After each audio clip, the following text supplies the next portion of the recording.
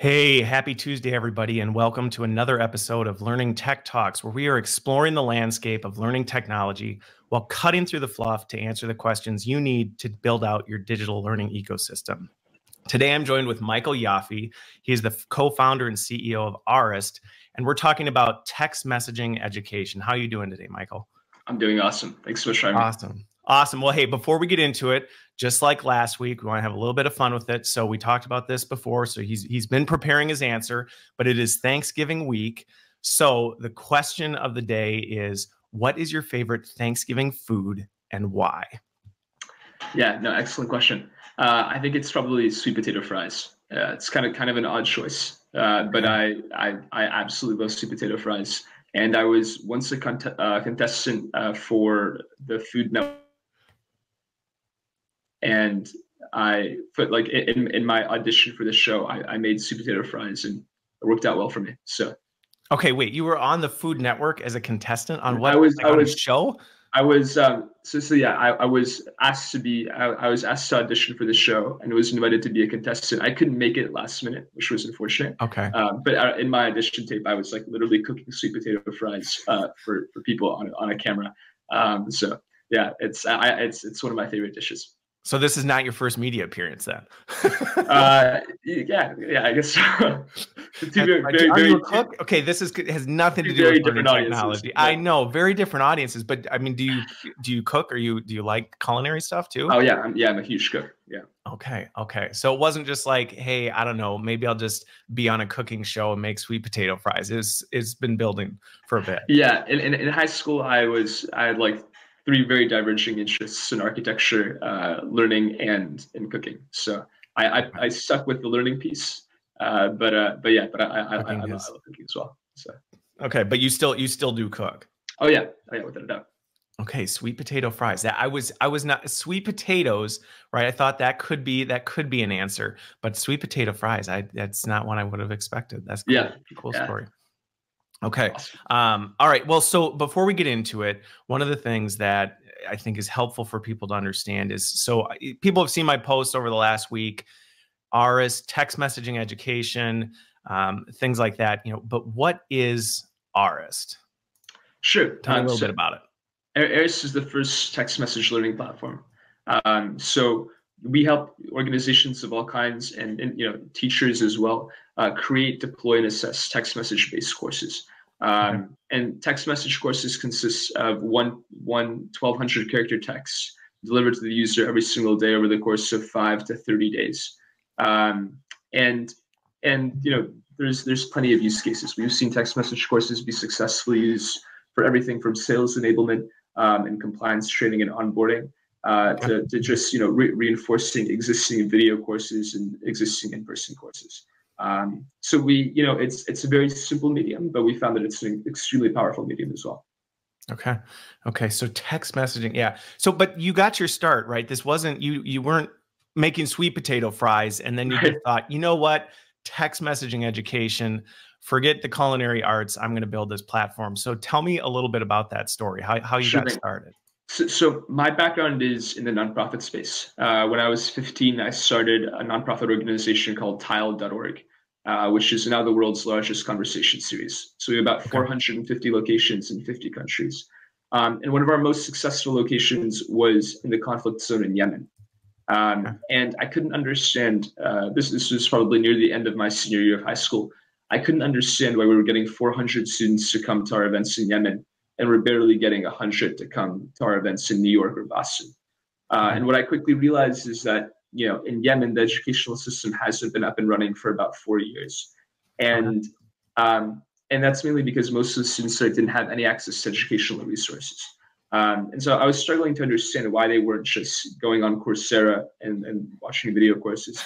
I was like, there's this great resource. There's all this free education out there. Why are people not just absorbing it? Exactly. And what I started learning was that only 25% of Yemen's population has access to high bandwidth internet necessary for watching a video course. And that was the same for pretty much millions and millions of people who don't have, they may have a phone and they may have access to text messaging, but they don't have access to internet necessary for watching a video course or even downloading a book.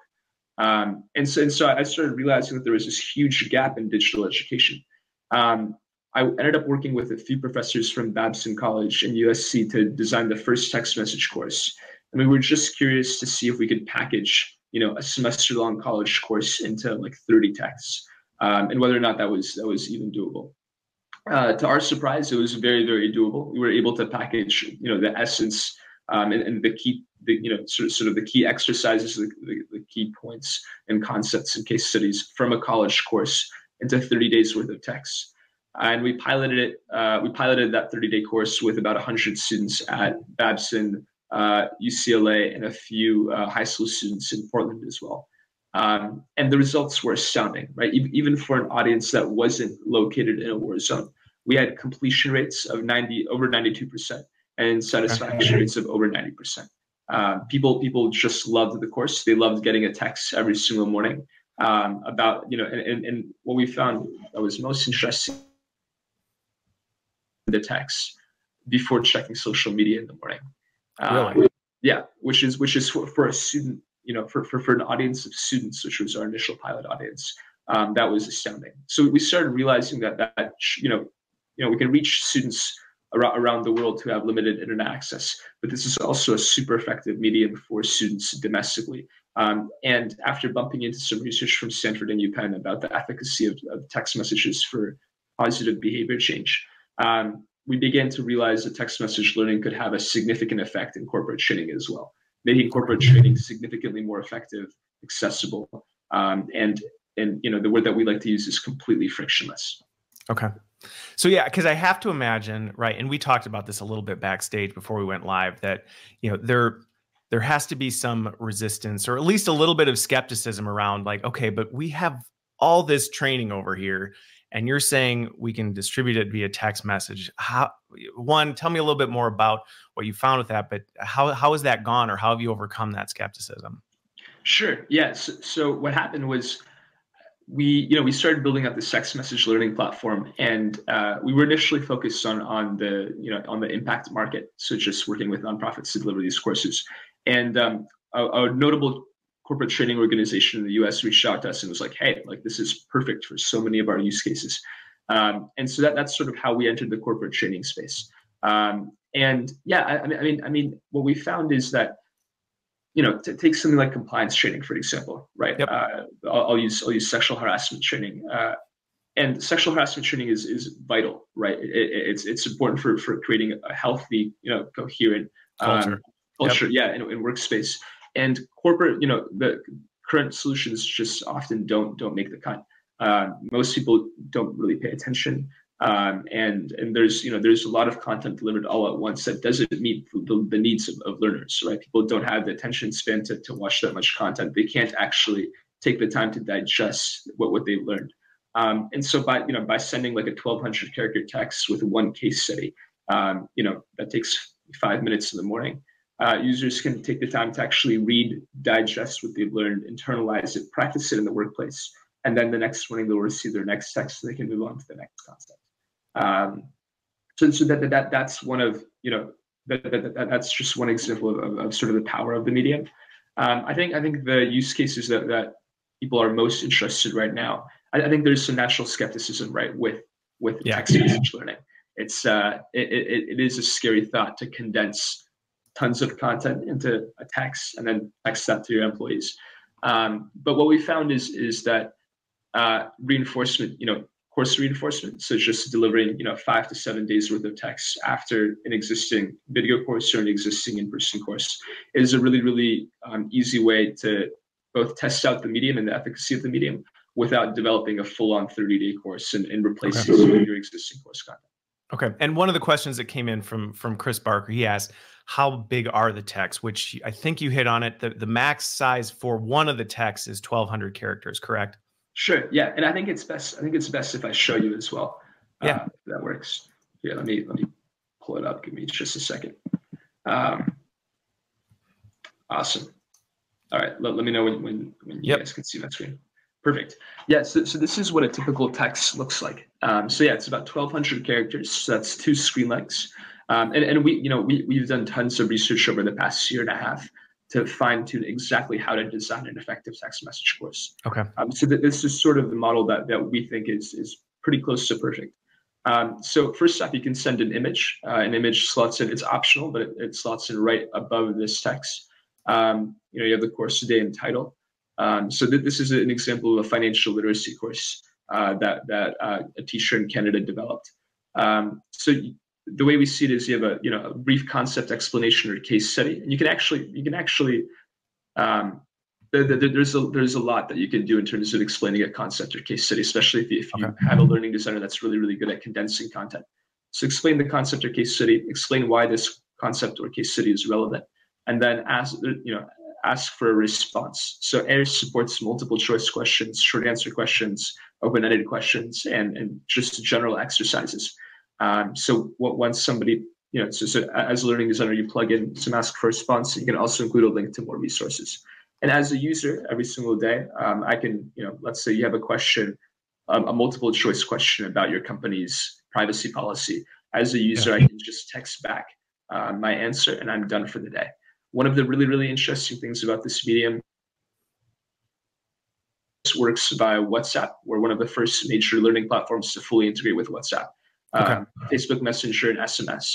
And because we're delivering learning over a medium that's intimate and familiar to the user, response rates are significantly higher, and also the responses are much more authentic. People are much more likely to respond in a real way and deliver learning insights for the learning team that are really valuable. Okay. So yeah, just from a flow standpoint, so that makes sense in terms of, right, you get the text up to 1,200 characters, and it's designed to be engaging in that, right? It's not just, hey, read this thing and you're done. One of the objectives would be to say, okay, here's something, either go do something or here's some information that you should retain from this, correct? Exactly. Okay. Yeah. Okay. And then the other piece, going back to the 1,200 character piece, is, so it's 1,200 characters, but it's not, you don't just get one text. The point of this isn't you're consolidating your entire course into one 1,200 character text, correct? Right. Okay. Yeah. And is there a length of number of days that you found works? Is it, hey, or is it just based on the amount of content or the volume? How do you determine how many days you end up breaking it into? Sure. Yes. So the platform is pretty flexible. We can support courses up to 90 days. If you want, you can deliver one text a week over the course of a whole year. But what we found, the perfect course is about 15 to 20 days long, right? So about 2 to 3 weeks. And that's enough to cover most like harassment prevention courses, most compliance or onboarding courses.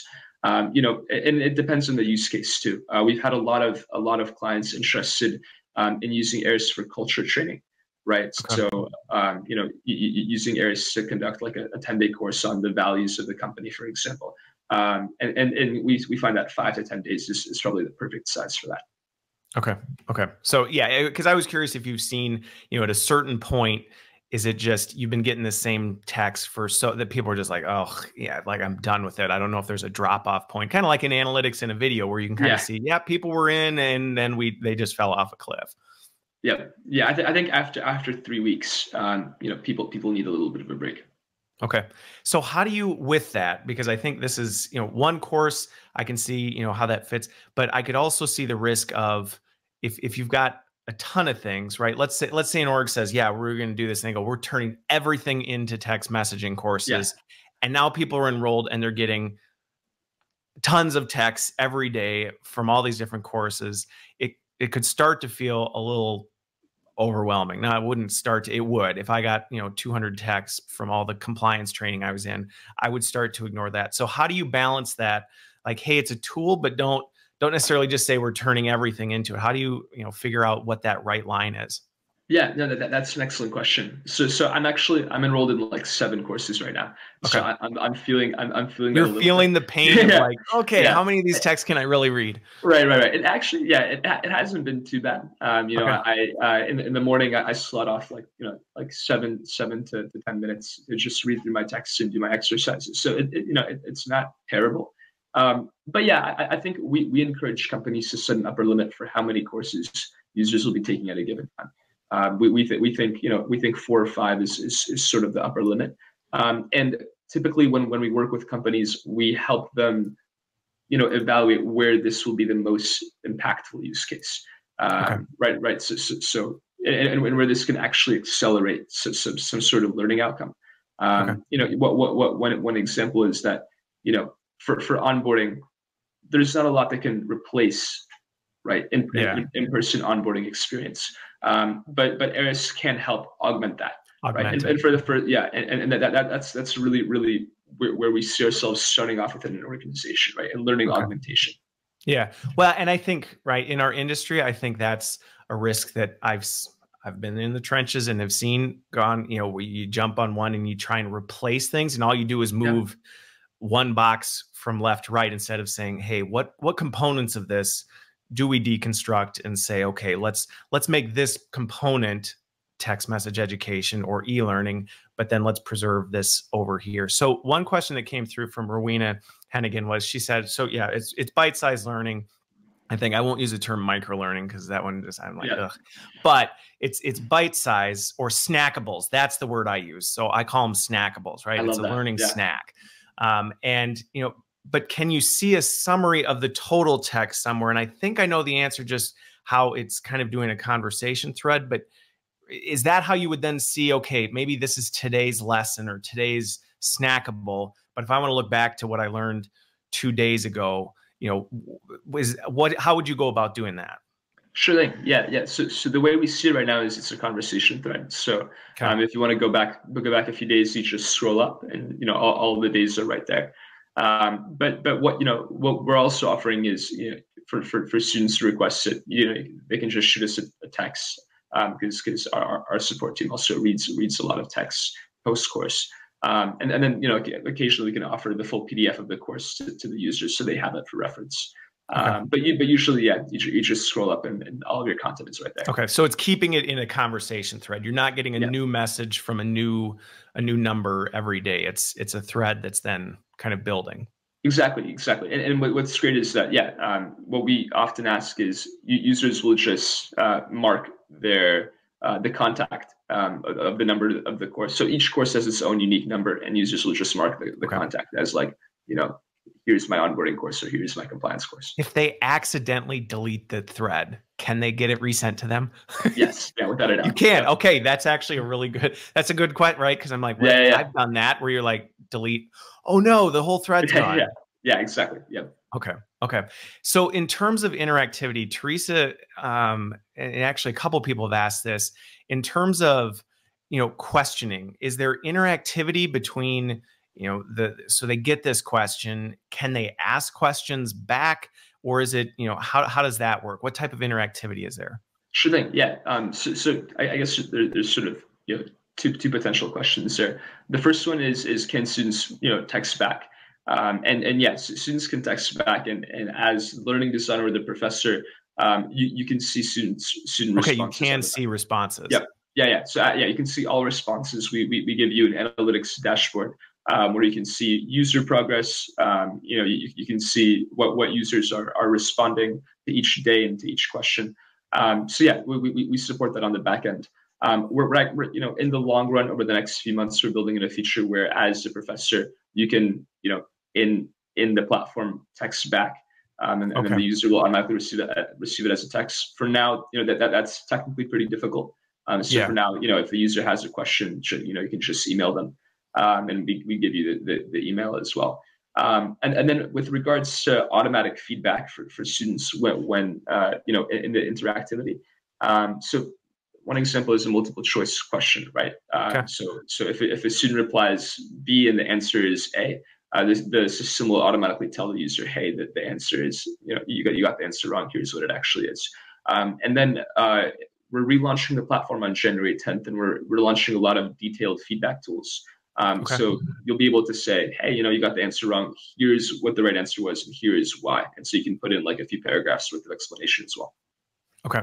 So right now, in terms of, and you actually answered 2 questions that have come in, so that's extremely helpful in terms of right now, in terms of the feedback. They can ask a question, you can see it, you can't in the tool respond back to someone, but you can get in touch with them if they have a question or they want to go further. That's on the roadmap, Right. where it is. And then in terms of the feedback on questions, there is some question level feedback that they can get in real time, and that's going to be more robust in 2020. Yes. Exactly. Yeah. Yeah. Okay. January 10th is when we plan January 10th.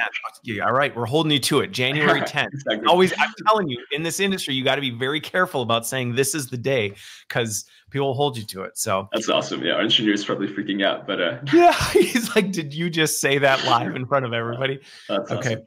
So in terms of the platforms, because this is another one, and it came up and we answered it, but I think it's also an important thing. So it's text messaging, but you're also integrated right now with Facebook Messenger and WhatsApp. So still kind of that messenger concept, but again, kind of the other apps. Are there other apps that you're also looking at exploring in terms of, I know I have a lot of folks that I've worked with in the China region who use WeChat. I mean, there's other apps that people are, Slack, things like that. Are you exploring other platforms, or are you more focused on innovating with what the capabilities of the tool are?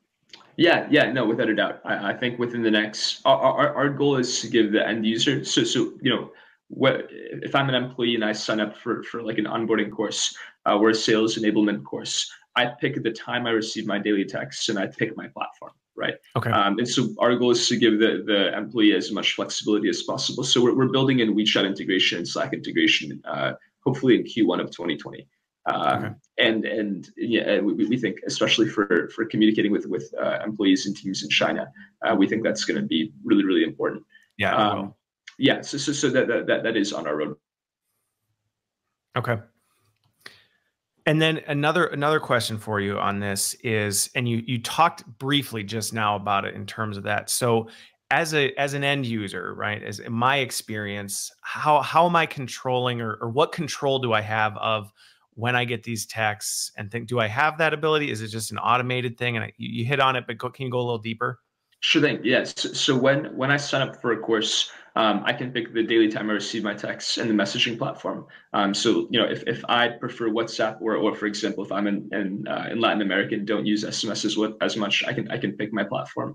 And at any point, the user can go and change their daily time, right? So for example, if I was in New York and just moved to Los Angeles, I can change my time to make it a little bit later.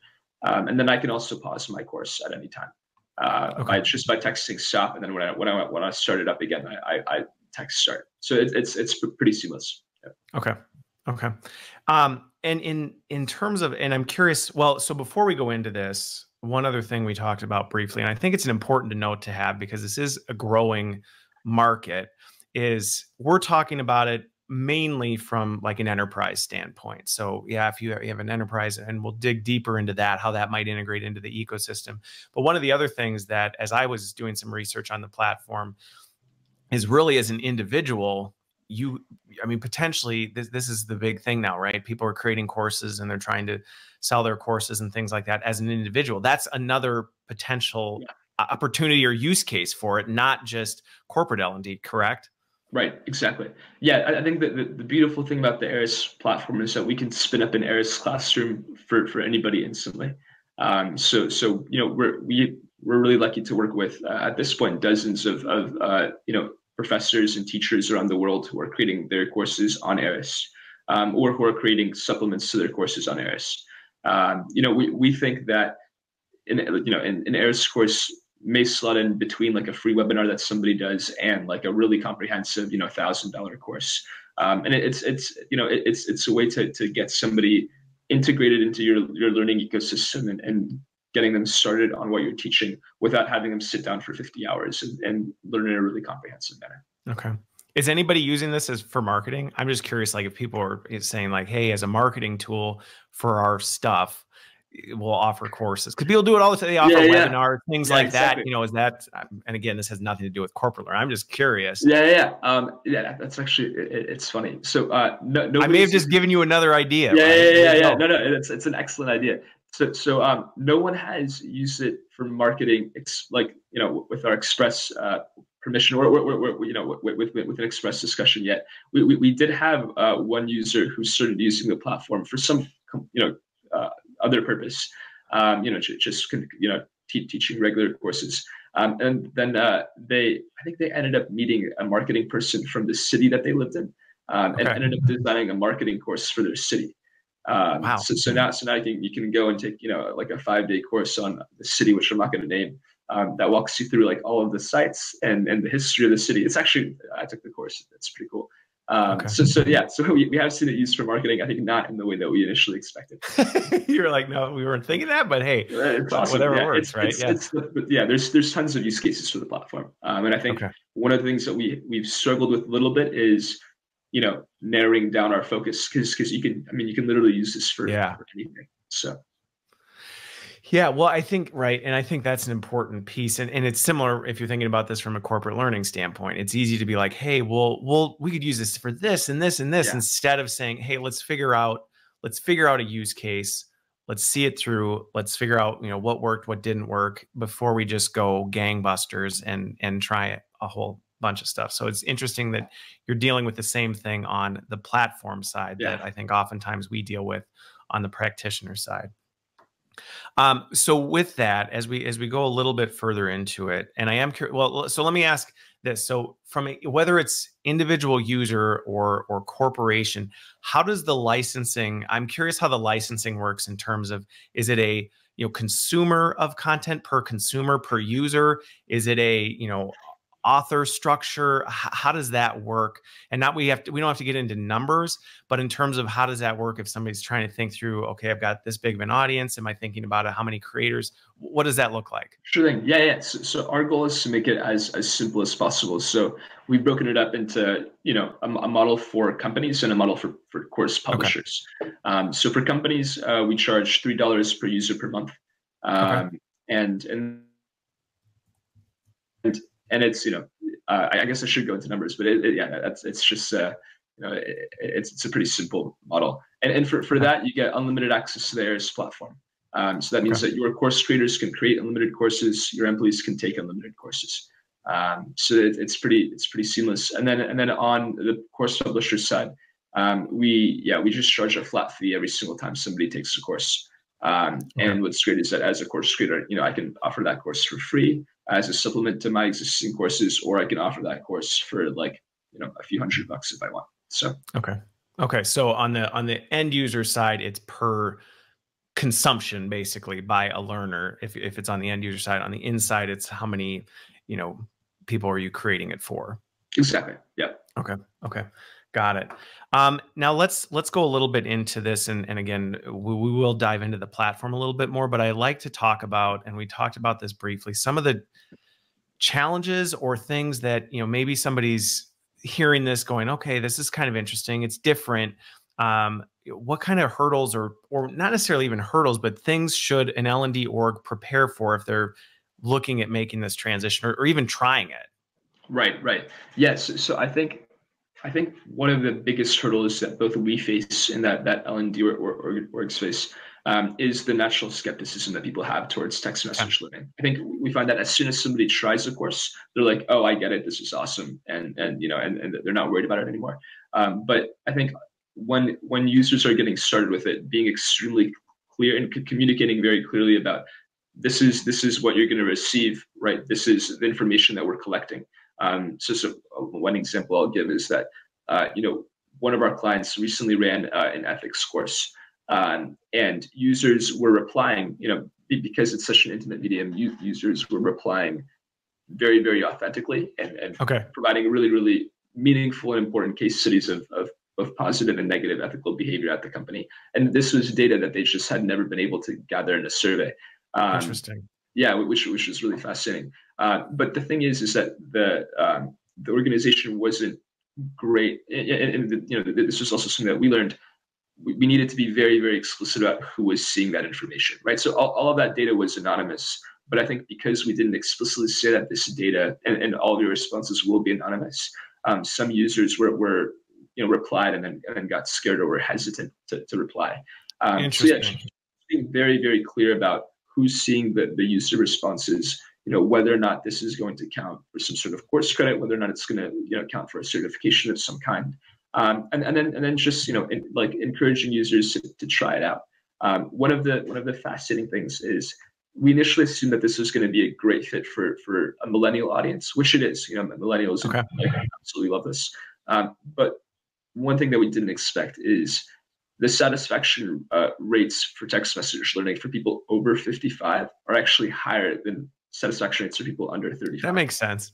Yeah, it was. That actually doesn't surprise me. Actually, just because no way, that's awesome. No, because again, I think the intuitive nature of text messaging it's a familiar.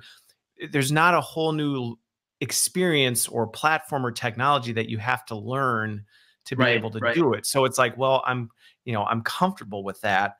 I'm comfortable with that versus, oh, great, now I have this new app and I have to figure out, what's in this app and when do I go to this app and things like that. So it's interesting you found that, but that actually, that doesn't surprise me. So yeah.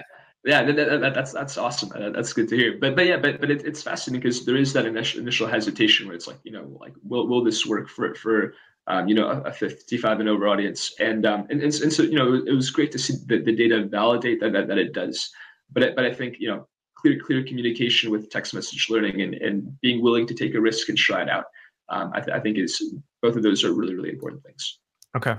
So 2 questions to follow up, as we go into this, and then I think it'll make sense to jump into the platform because I want to talk about from an instructional design or a design standpoint, what that looks like. But 2 of them that come to mind is, as I think about, how this fits into the ecosystem piece of it, right? Because it's another tool.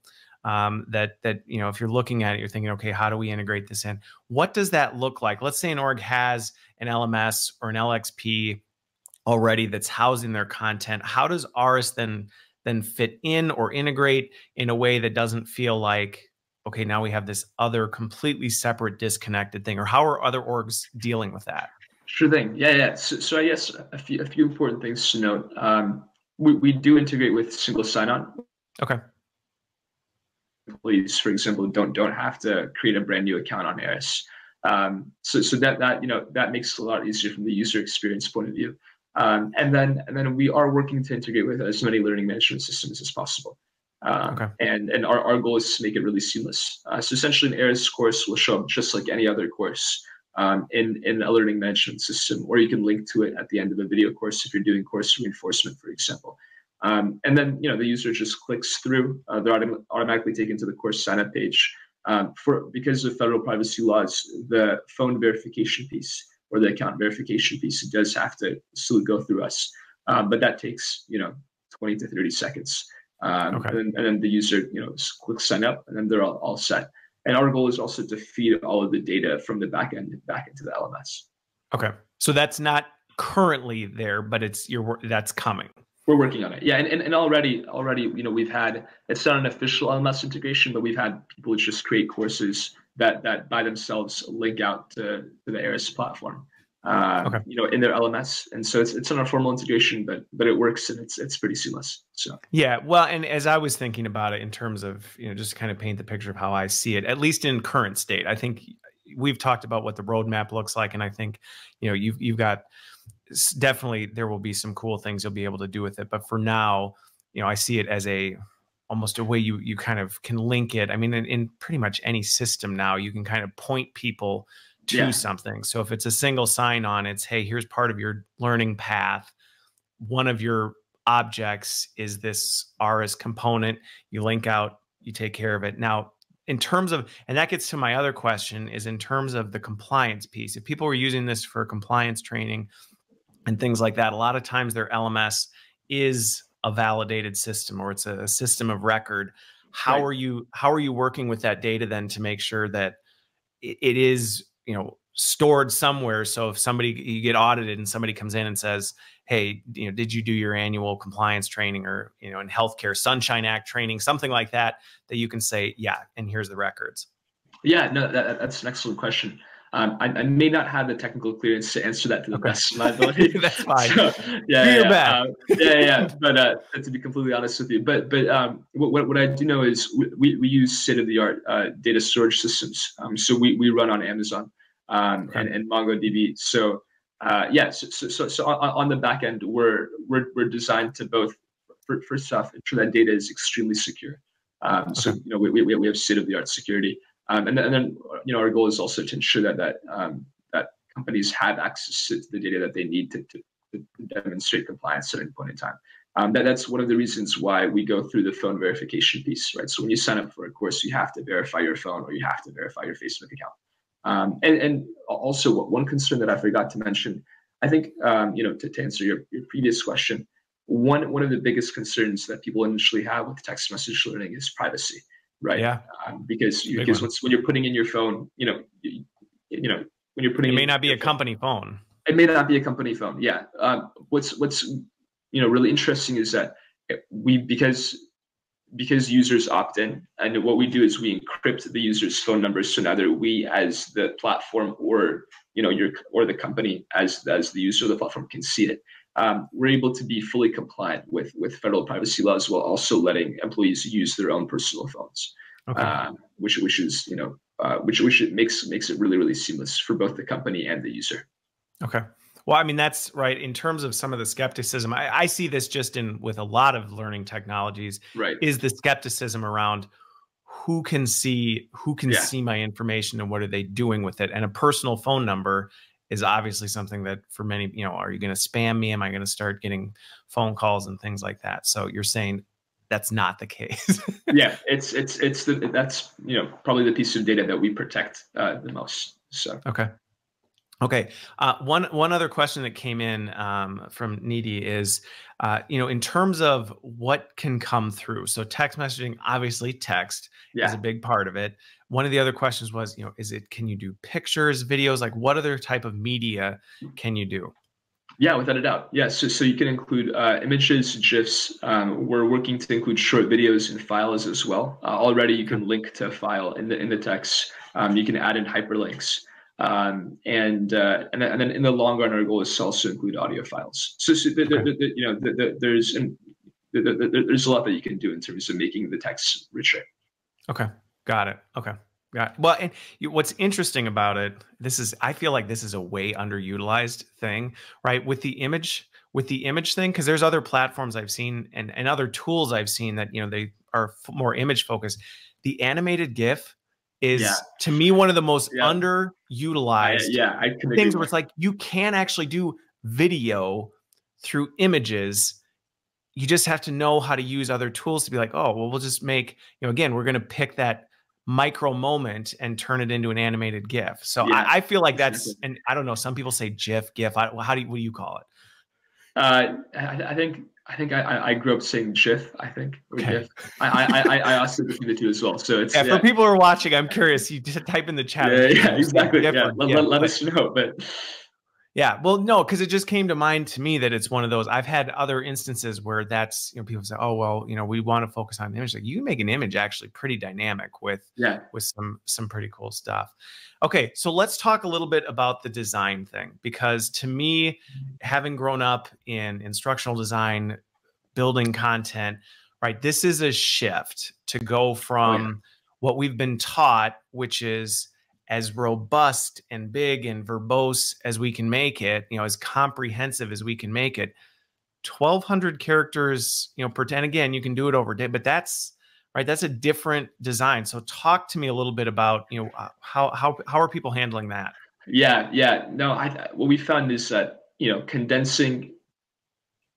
condensing lots of content into text message format requires sometimes a completely different skill set than what most learning designers are used to. It's something that we try to help, and that we do help, every single learning designer and company that we work with learn. So we have tons of free guides, case studies, workshops, etc.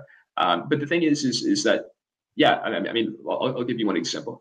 We just worked with a company to condense a 3-hour video course that they had into a series of texts.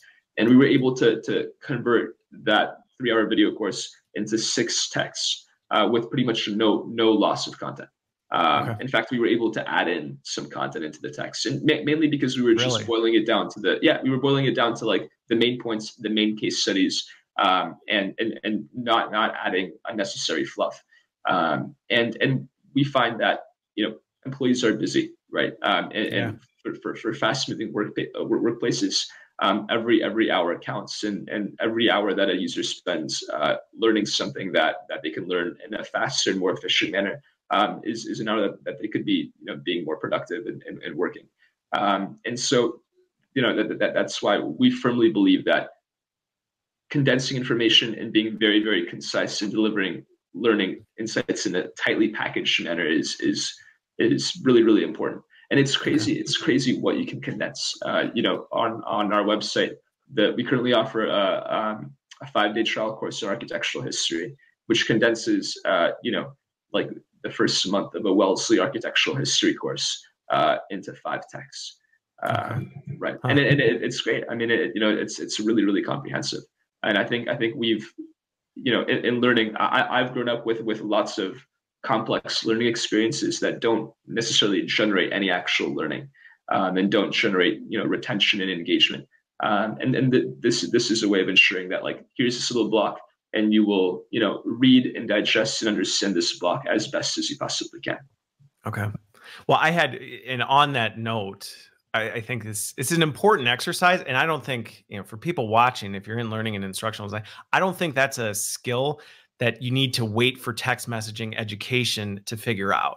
Because I know early in my career, I had a mentor who, he did an exercise, and I actually still do this right with my teams. It's like, this is how we need to do it, is I would write content and he would go cut it in half. Yeah. I'm like, what? And then I would do it and he'd go cut it in half again. And he made me do that so that I was forced to just think about, how can I say this more simply, more concisely? And it was painful. Like, at first, right, you're like, but yeah, I put all this time into writing all this beautiful content, and now you're telling me cut half of it out. But it was amazing, like you said, how you can. I mean, so much of what we do, it's prepositional phrases, it's sentences that aren't really relevant. It's, things like that. How about in terms of conversation? I'm interested in if you've seen a difference, or if this is something that you found works better. But with text messaging, when you think about the primary use case for text messaging, it's a conversation between two people. From a stylistic standpoint, I think sometimes when we design content in our industry, we do it very stuffy and formal. By the end of this lesson, you will be able to blah, blah. And then, right, this is when we get into these verbose things. Is that also something that you find has an impact, is the style of writing? Without a doubt. Yeah. So one thing that we realized very, very early on is that tone matters a lot. Okay. So yeah, if you write a text message course in boardroom style language, where it just sounds sort of robotic, people are a lot less likely to engage. The most effective text message courses that we've seen are extremely personal, right? The learning designer even sometimes uses their own name and says, like, hey, this is Kyla, welcome to this course, and just offers, it sounds like it's coming from a human, which we think is generally important, right? In learning, right? It should sound like it's coming from a human.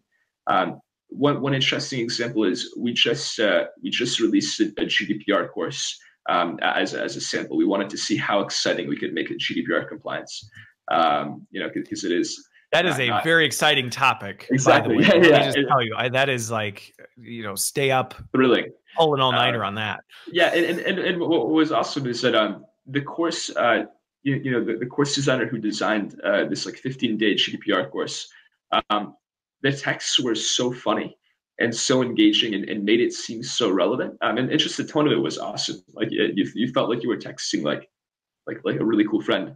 And that made the difference. That made the course really, really easy to take. It made it really, really engaging. And it felt personal and real. And so we find that tone matters a lot. Okay. I suspected, but that's where, I was curious if you've actually seen some of that. So do you have the platform? Can we pull it up? And then I'm sure I'll have some other questions as we go through it, but we can talk a little bit about, what does this thing look like? How does it work? All right, let me pull it into the stream here. Okay. So this is on the administrative side, correct? This is not the end user. Okay. Right. So actually, can you pull up going into a course? Because I'm just curious, like creating a new course, or if you want to pull up an existing one, I'd love to just see what that looks like. Sure. So if it helps, I can go through it from the end user's side really quickly. Yeah. And then, okay, awesome. So this is the architectural history course that I briefly talked about. Signing up is pretty easy. So you just click enroll and activate. If I'm already, my phone number is already verified, but if, if it wasn't, I just verified my phone number quickly. Click text message. Let's say I want to get it at 9:30 a.m. Click start, and I'm all set. And now I can change my time, drop out. So I'm going to drop out of this course. You don't need more texts. You've got 7 already. Exactly. I'm already fully loaded. So that it's really, really easy from a user experience point of view. This is the dashboard. This is where course creation lives. And we've sort of broken it down into 5 pieces. We have writers, publishers who can edit and publish courses, distributors, so you can distribute courses, and analysts. This is where all of your data lives, and then the admin stuff. Do you want me to walk through like the process of just building a course, or do you want me to jump into an existing one? Why don't we go into one? Because I think sometimes it's easier to see something that exists versus, okay, we're creating it from scratch, and now it's like, lorem ipsum, things like that. Awesome. All right, let's go through the GDPR course actually that I just talked about. So this is the really, really exciting course that I mentioned. All right, let's check out a day. You can just pick one of the. So in terms of, before you click into it, right? So I'm looking at it up top. I mean, in terms of a creation standpoint, it's pretty simplistic from what I'm seeing, right? I mean, you're naming it, you're giving it a brief description, an image. There's not, programming triggers and variables or anything like that. It's just some basic data. And then if you scroll down, it looks like then you're just picking your day, right? You're saying, okay, how many days? And then we go into the day, I'm assuming. Yes. Exactly. Yep. Yeah, it's super simple. Our goal is to make it as easy as possible to create a course. One of the really cool things about this is that even after a course is published, you can update information here, right? So let's say the enforcement, laws changes. Yeah, exactly. You can just go in, update it, and it takes 30 seconds. Versus what if somebody's enrolled in it? If somebody's already enrolled in it, is it pushing those? If they haven't hit that day yet, will they get the updated content? Yep, they will. Okay. Yeah, which is awesome, because that means that your content can stay up to date without having to like reshoot a whole video. Right. So let's go through. Well, and text is much easier to update than video, complex e-learning, things like that. Exactly. So this is a day on enforcement. We can. I'm with you. I think GIFs are an extremely underutilized learning tool, and also for millennial audiences, it's like the absolute best way to get them engaged.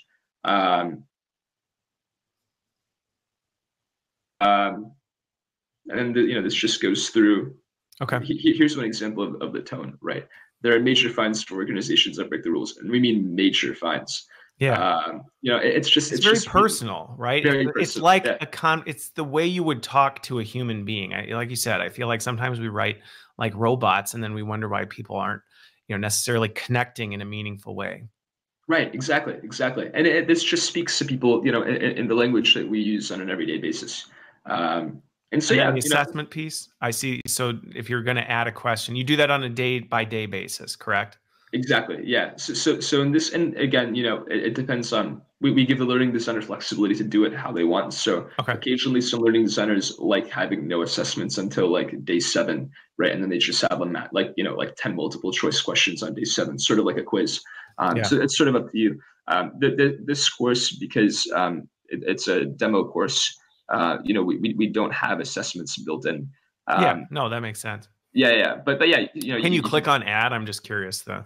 Yeah, for sure. Okay, so you can hyperlink to things too. If you put a link in there, you can link people out to something. Yeah, automatically hyperlinks everything. Let's say we want to make a open-ended question. What's your favorite part about GDPR? And then we many things. That's a tough question. There's so many things that I just love about it. Right. That's the usual response we get. I'm sure that's what everybody says. Exactly. While you're doing that, because I'm just kind of thinking in real time here as we do. So open-ended, right? Because this is one of the things I think can be challenging, or not challenging, but is a limitation. Is a lot of times we think of assessment just as knowledge retention, right? So multiple choice, hey, here's the thing, like that. Now with an open-ended, you could have a more action-oriented where you could direct somebody I mean, again, you'd have to maybe think about it a little differently, but that could almost be more of a call to action than a question and asking for feedback or response, correct? Because that what they respond comes back to you. Yes. Correct. Yeah. So one example is, in the financial literacy course that I showed earlier, users are prompted to have a money book where they write down all of their transactions and reflect on their experiences. And in that case, the open-ended question, question is sort of a prompt for action. Okay. We love the learning model of learn a little bit, use it in real life and act on it, and then reflect on it. So okay. So one question, and this may be something. So the little I'm seeing this, and this may not be Arist because I actually have noticed this more and more in my stuff. In the content, you've got the little smiley face thing. Do you have Grammarly? I do have Grammarly. Yep. Okay, because that's what because I've noticed more. I get feedback on like, hey, you wrote that too stern or too firm. Lighten it up and make it warm and fuzzy. And your guy's giving a little smiley face. Oh, So no I'm way. thinking, Oh, that's so cool. Oh, yeah, yeah, see, that's awesome. I've actually, That's so right, and now we aren't talking about Grammarly on here, but I've actually noticed that that's been helpful for me when I'm writing stuff. It actually tells me like, it's a little too stern or whatever. So there you go. Okay. That's awesome. Completely That's so separate. Cool. Yeah, no, but actually, yeah, okay. that's very cool. I think it'd be really interesting to formally integrate Grammarly as well. That's a great idea. Now we're seeing it, but I mean, I think that type of thing, because one of the questions Chris Barker asked is, right, does Arist help, or do you have the capability to help an organization kind of do that contextualizing and cutting down the content, or is that on the organization to kind of navigate through? And I'm just curious your take on that. Yeah, without a doubt. So we actually have a whole content team, and so Okay. there's sort of three ways that you can do it, right? The first one is we train your team or offer a workshop, and then just offer like edits here and there when needed. Option two is we also have a lot of guides and case studies that we can send along, and then option three is we'll very often have learning teams send us just wholesale content, right? So send us like 10 hours of video or send us a ton of PowerPoints, and then we'll condense that information for them into text message format. So we can do all of that for the organization too. Okay. But to be clear though, that's not necessary, right? That's a separate service or an add-on to just the platform, or is that just like, yeah, we'll do that? Yeah, okay. It is pretty labor intensive. So Make sure we want to be clear on exactly. that, since we're yeah. Michael said you would do all of our content consolidation for free. For free, yeah. That is that's you'd be in big trouble right now. yeah, that's true. That's a great point. It is an extra service, but it does, that is one option. Our goal, however, is maybe over the course of the deployments, over the course of the first year, eventually get to the point the learning team is fully versed in designing text message courses. So oftentimes we see it, we'll design the first few and we'll condense the first few, and then eventually we'll train the team and basically teaching them how to fish. Exactly. Yeah. Okay. So that is a service that if somebody says, hey, this is something we need help with, we're looking at the platform too. Yes, you can get the platform, but you also have the capacity and capability to help an organization kind of on that journey with the ultimate goal that they aren't, coming back to you. I mean, from the platform standpoint, it's not like, oh, we made a course, we need you to come make some edits to it. This is pretty simple in terms of making updates. Right. Exactly. Yeah. And our, we've gotten pretty good at really efficiently designing text message courses too. So, our turnaround time is like 2 to 5 days. Sometimes it's like even less. And I mean, I think that speaks to one of what we find is the most compelling aspect of text message learning, right? Is that you can design a course in 2 hours, right? From scratch versus, sometimes we've heard people spend 50+ hours designing video courses. So it is a really efficient medium, both from the learning designer's perspective and from the end user's perspective. Okay. That brings up a question actually that you say, and I'm interested what your experience has been, because I think there is a little bit of one of the challenges with some of these tools that make it so easy to design content is some of the lost kind of need for, not necessarily need, but right, there is something to be said about somebody with, experience and background in instructional design, looking at, okay, hey, here is how we architect this. And I've seen this with simple tools in the past where it's just like, well, great, we can make anybody an author and they can create a course and they just throw it together and you go, well, I mean, you made something, it's something, but, so how do you balance that where, you're not just kind of letting it turn into the wild, wild west where people are just making whatever, because then you run the risk of spam, right? Right. Yeah. So I think right now the way we're approaching that is by offering really detailed course guides, course creation guides, and examples and case studies. We've actually found, we've had students create courses and have compared them with courses made by learning designers. And they're actually, obviously the courses made by learning designers have a bit more nuance and are a bit more complex and a bit more effective. But it's a lot, the level of quality is a lot closer than you think, especially because I think when you get to the 1200 character range, that's really forcing the user to condense things very effectively. Right. So, whether you're an instructional designer or not, right, that's pushing anybody to really think carefully about, what are you putting in there? Exactly. Yeah. And there's, it also limits spam. So you're not getting like huge text. Right. Okay.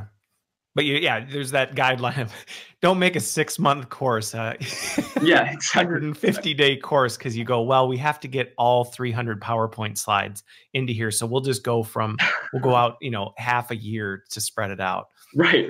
Yeah, no, we don't recommend that. And the great thing is that if I'm the end user, if I'm realizing that a course is taking too long or if it's not super interesting, I can just text stop and I'm all set. So that also works for spam prevention. Okay. There was one other thing that I was thinking about that I was going to ask you, and now I'm not sure if I can remember what it was, but that's okay.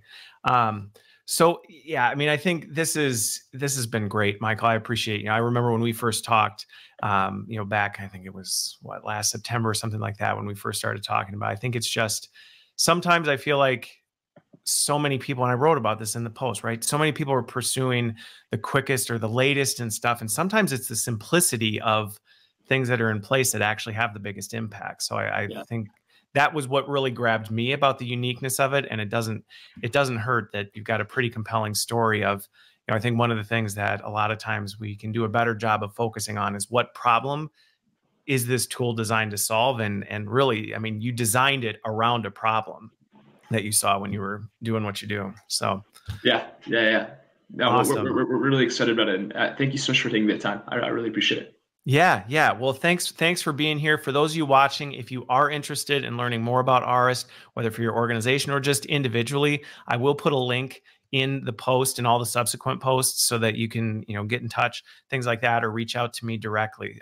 So thanks for being here, Michael. Again, everybody watching, like, share, comment, let people know about the show. The goal of the show is really not necessarily to push a product, but to help you better understand what these technologies are, how they work, and how really you can use them together to build an awesome learning and development organization. So thanks for being here, everybody. Oh, we have one last thing before I go. For those of you tuning in, starting next week, this is an important note. We won't be on Tuesdays anymore. I'm moving to Friday. So next Tuesday, there won't be a show, but I'll put plenty of posts out there so people know. But we're moving to Fridays, so you'll have a nice Friday morning show to tune into. So thanks for being here. Thanks for being here, Michael. And we will see you all next week. Have a great Thanksgiving, everybody. Awesome. All right. Thanks so much. See ya.